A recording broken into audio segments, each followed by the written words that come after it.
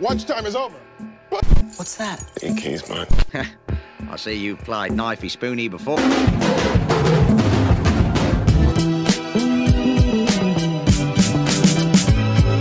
Hey!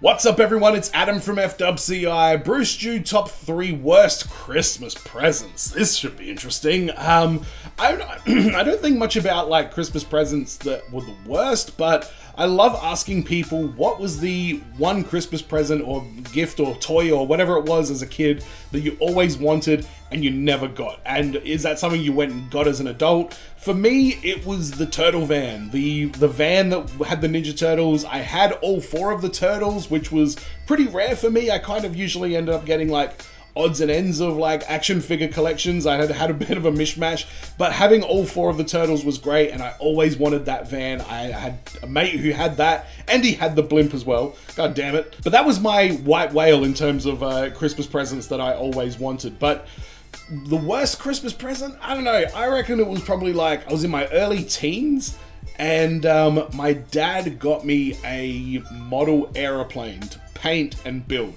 And I didn't have the greatest relationship with him at the time, and I didn't like airplanes. I just didn't like them. I liked cars. I would have painted a model car. I would have painted like a model, you know, something interesting, but it was just this like boring ass old like World War II airplane that he was way more interested in than I ever was, and that was the present that I was given for Christmas that year, and I remember being real salty about that. Oh, there's also the time my uncle didn't give me anything for Christmas to prove a point because I didn't get my dad a birthday present until like a week after his birthday. By the way, I was 14 years old and I worked at KFC like 15 hours a week. Like, I think I did pretty good, all things considering. And my uncle, being the asshole that he was, decided, oh yeah, well, I'll just prove this little kid a lesson then and exclude him from Christmas. So, thanks, man. But after that little glimpse into my past, let's check out a glimpse into Brewstew's past with the top 3 worst Christmas presents. Alright, now that Christmas is over, I figured I'd go over the top 3 crap hole gifts that I've gotten as a kid. Now, I know Christmas is supposed to be about family and friends and giving and the spirit of Christmas and blah, blah, blah. But when you're a kid, it's not about that. It's about getting sweet presents, like the Sony PlayStation that I got in 1998. Holy hell, what a time to be alive. I didn't even have a game to play on it. I just had the demo CD that it came with, and I wore that goddamn thing out, let me tell you. Yeah, I remember those demo CDs. Actually, not the CDs. I never had a PlayStation 1, and I didn't have a 2 until like years and years after the fact. But I remember getting the Super Nintendo Entertainment System Super International Cricket Kit. In fact, I still have that box and that whole console somewhere in the house. And the way my parents did it is they're like, here's 2 presents that are for both of you. One of them was this big massive box that very much looked like a console, and then one was this smaller box. And they're like, you have to open the smaller box first. So we were like, ugh. So we opened up the smaller box, me and my brother, and it was a second controller. And we were like, oh my God. Opened up the Super NES and played Super International Cricket a lot. Mortal Kombat 3 was a great console. I knew the first level of Crash Bandicoot better than the streets of my own neighborhood, but not all the presents that you got for Christmas were home runs. So here's my top 3 worst Christmas presents. Ready? Here we go. Number 3. Now this one's a little vague, but it's an easy one to start off with. Clothes. Any clothes whatsoever. You don't want clothes for Christmas. You want something sweet like a Bop It Extreme. That's what I want. Bop it. Pull it. Fornicate with it. Whatever you do. Is that what you do with a Bop It? I wasn't aware of that. Yeah, I don't like getting like clothes, like t-shirts and stuff, but I do remember getting some like basketball jerseys growing up, and I was always pretty happy to get those. So, you know, if it was something basketball related, then I was usually pretty happy with it. The 1990s. How many matching sweatsuits do I really need? Jesus Christ. Your grandma's over there giving you clothes from the 1920s. Oh, sweet grandma, thanks for the suspenders and tap dancing shoes. My favorite. Your drunk uncle's over there giving you a present that's not even wrapped up. It's like still in a Kmart bag. Oh, that's great, Uncle Rick. A t-shirt with Steve Urkel on it. That's cool. I'm trying to find the picture of me as a kid wearing a Steve Urkel t-shirt because it's friggin' hilarious. But Urkel t-shirts all round. I'm sure that'll get me laid. Tell you what, I'll be sure to wear it at your funeral when your lonely ass decides to drink yourself to death. How do you like that? God damn it. No one... Whoa, man. Whoa, slow down on the unk there. Wonder why your kids never call you on the holidays. Number 2. All right, let me take... Okay, I just realized, clearly I'm not the only one with a shithead uncle. Brewstew, I'm hearing you, man. I'm hearing you. A time out here and just say what a great movie the movie Jumanji was. God damn, what a national treasure. No, I'm not talking about that stupid ass remake with Dwayne the Scorpion King Johnson, not that piece of crap. I love the new Jumanjis. I thought they were good, both of them. I was totally on board with both of those movies. They were great. Talking about the 90s, monkeys and bats. OG Jumanji is pretty good though as well. Very good. Better than the new ones, I will say. But the new ones weren't bad. Coming out of a board game, goddamn lion playing piano and shit. That's what I'm talking about. So imagine 6-year-old me watching a commercial and finding out that you can buy the board game from the actual movie. Oh, hell yeah! I want monkeys in my kitchen. I want Robin Williams. What are you doing, man? What are you talking about? Christmas 1996, I got the Jumanji board game. And here's actual footage of me that Christmas morning. Jesus, I was a weird looking kid. I got like 4 teeth in my head. Look at me. I'm all pumped up like a stampede of rhinos are about to come bursting through the wall at any minute. When you actually get to sit down and play this piece of crap, there's no stampede, no giant yellow plant coming out of the fire. Really? You're surprised that a whole flock of stampeding animal dudes didn't come out of a board game? Come on, man.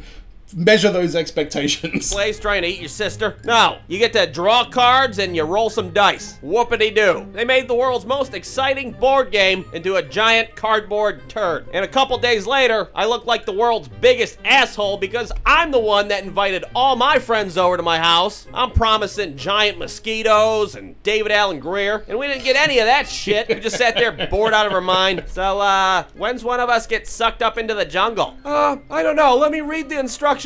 Idiot kids. But let me know in the comments if you had that game as a kid. Was it disappointing? Was it as disappointing as old mate reckons it is, or no? Again. Well, thanks a lot, Jumanji board game. No wonder why people threw you off of bridges. Number 1.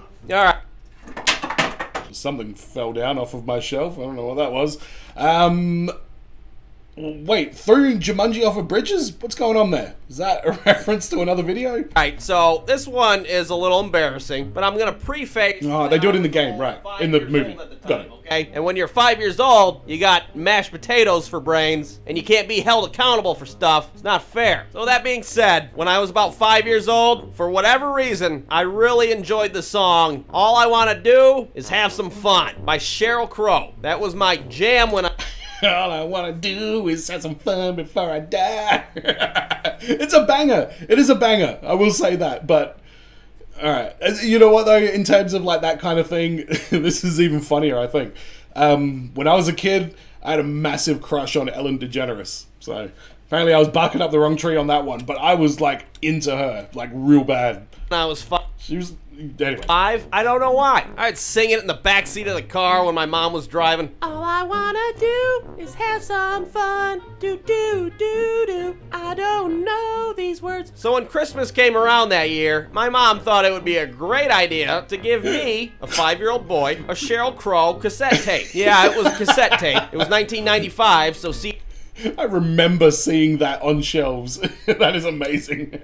CDs were like $4,000 at the time. So I opened it up, and I gotta say, I felt a little betrayed. What the hell, Mom? This was between me, you, and the Oldsmobile. Look at Dad's face right now. Look how disappointed he is. Never mind the Nerf football, Dad. Your son's got himself a Sheryl Crow cassette tape. How does that make you feel? Well, who was I kidding? I'm still gonna listen to it upstairs by myself in my room. Nobody can hold me back from that sweet Sheryl Crow cassette tape. Are you kidding me? My friends would come over. Why do you have a Sheryl Crow cassette in here? That's my sister's. That's what that is. What about the poster on the wall? God damn it, Michael. What are you asking so many questions for, huh? It's my life, and all I want to do is have some fun. Big whoop. Bruce, dude. Oh, man. What, did I ever like songs that were by like female artists when I was a little kid? Because now that I'm thinking about it, all the CDs that I bought when I was a kid were like Warren G, The Prodigy, something else that ends with G? No. I guess I used to get like some of the 100% hits albums that would have like some pop music and stuff on there, but I like pop music, and like I say, that Sheryl Crow song is a banger.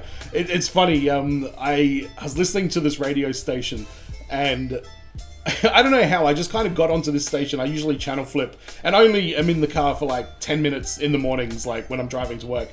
And I somehow ended up on this one station for a while, and I noticed just weird stuff about it. Like, just, there was something that felt kind of off about the whole thing, and my missus told me that it's like a ladies' radio station. Like, not a ladies' radio station, but it's kind of a girls' radio station. And I immediately thought back to earlier that day where there was a commercial that was like, if you want to change your oil yourself, you can learn how. And it was like a whole thing about learning how to change your oil. I didn't even pick up on it at the time. There was like stories about like, I never heard these, but they would advertise it like, later on this morning, we're going to have this couple that's, you know, going through fertility processes together. And I was like, okay, whatever. I don't have to listen to that. And as a result, I now frequently hear Shania Twain, Sheryl Crow, Alanis Morissette. That's a part of my regular music intake in the very brief journey from home to the train station and back again in the afternoon. But I hope you enjoyed this one here. Let me know what your favorite Christmas present was. If you want to tell me your worst as well, sure, but I'm sure people probably remember like their favorite Christmas presents a lot more. Mine was, it probably had to be that Super Nintendo. Oh, actually, I don't know if this was the same year. It must have been a different year because I was never that spoiled. But I got the Jurassic Park Jeep. I had all the Jurassic... That was the other figure collection I had all of. The Jurassic Park toys. And I think my auntie had to like beat the hell out of some woman at a department store to get me Robert Muldoon because he was super rare because his grenade launcher would shoot kids in the eyes, and I think they had to recall it and remove some parts from the packaging, so he was very hard to get. And thanks to my Auntie Anne, she went full-blown like barbarian protective lioness and got me that action figure when I was a kid. I hope you enjoyed that little story, and as always everyone, be well, stay safe, look after your friends, see you in the next video. Peace!